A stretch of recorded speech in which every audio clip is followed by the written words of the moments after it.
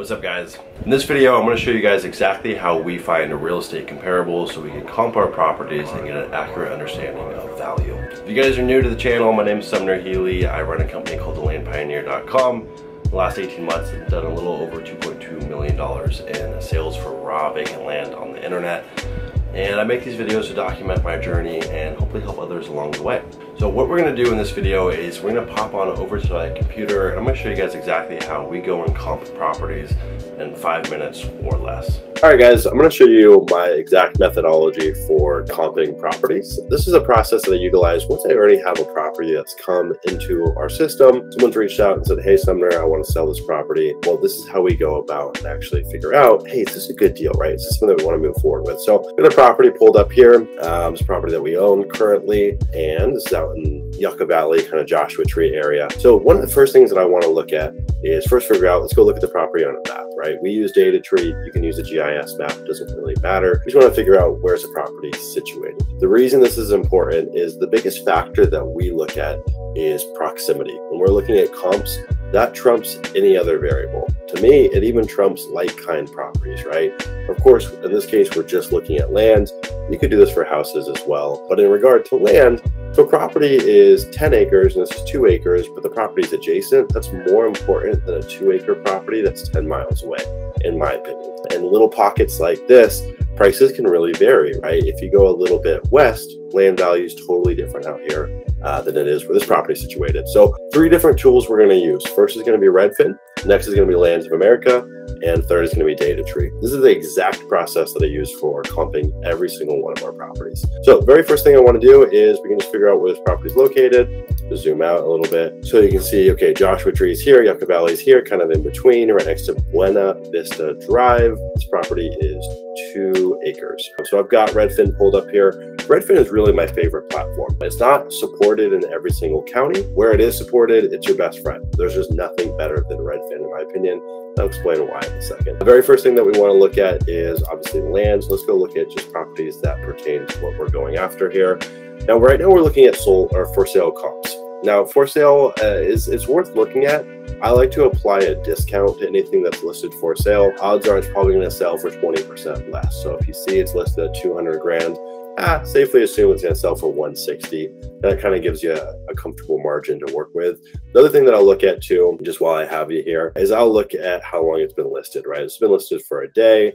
Cool. If I go look at a property, it's been listed for 400 days. Well, I'm not really going to take that information with the same weight as a property that's just listed. Properties that have been sitting that long are typically going to be mispriced. But what I'm looking at first is sold comps. That's always where we want to start. The closer we can get to being current, the better. Especially in this environment over the last 2 years, all of real estate has shifted so much in a matter of months that we want to try to be as tightly grouped to the present as possible. So we're going to go sold. We're going to start with 3 months here. Hit done.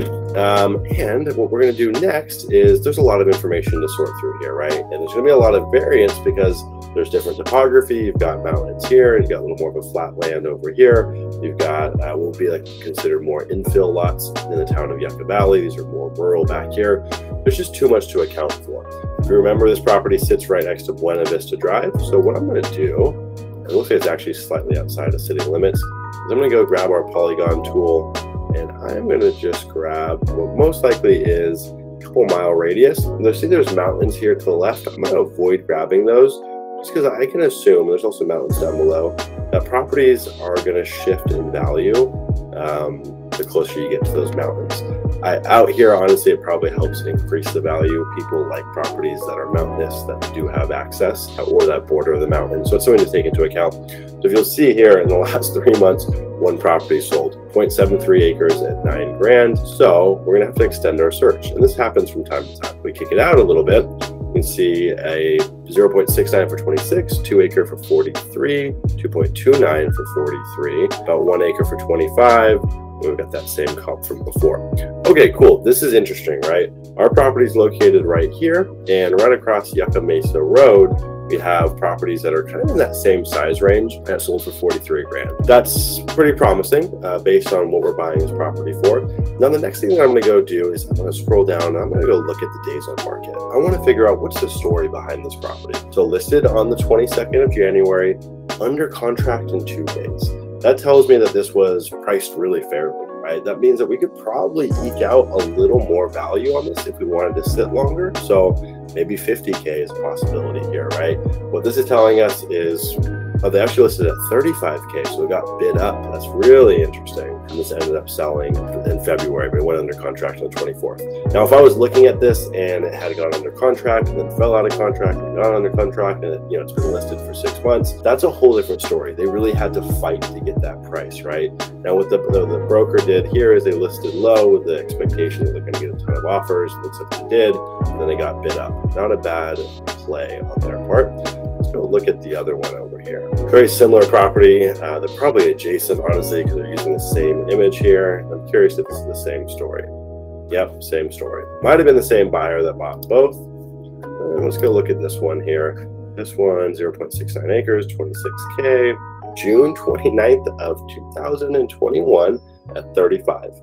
Then they adjusted the price about 6 months later in December. And then in January, it went under contract.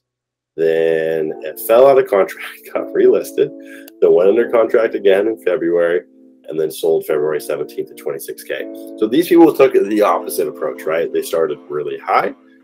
They had a fight to get a decent price. They lowered the price, went under contract, fell out of contract for whatever reason, and then it looks like they got another offer at 26 and then went under contract on the 1st. So that's pretty fascinating to me. And in my opinion, this property is probably overpriced, right? If we look at that 2-acre, it was listed at that same $35,000 price point, but it got bid up. So kind of a different story here. I'm not going to go too much deeper on that, but I do like toying around and kind of seeing the story behind how the property sold. And what's nice about Redfin is it gives you all of that data in a really convenient fashion. Now, the next platform that we utilize is Lands of America. Unfortunately, Lands of America does not give you a ton of intel. And you can see, hey, this is me here.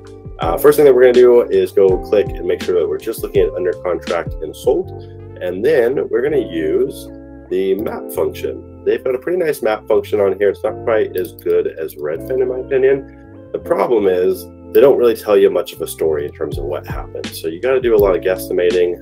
They also don't allow you to sort by time frame. We're going to kind of take that same polygon that we had on Redfin. The thing about Lands of America is you're not going to get all the MLS comps funneled in, where Redfin is just going to be MLS comps. This can be comps that never make it to the MLS, so you can see different information out here. The problem with Lands of America and just the land.com network of sites is in a lot of cases, we don't really know how long these properties stay on there.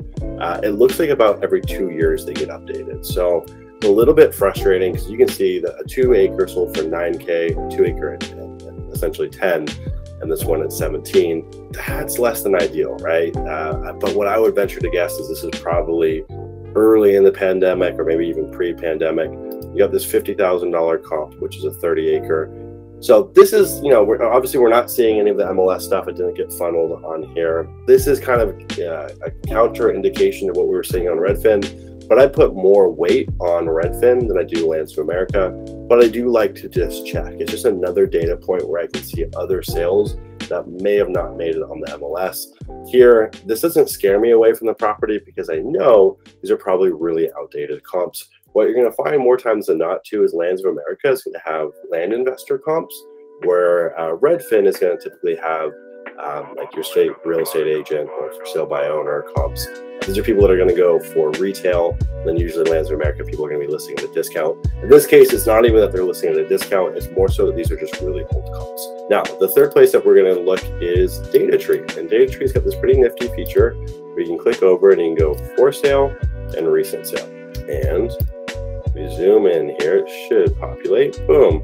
So these little green icons, these are properties that have sold. The red icons are properties for sale.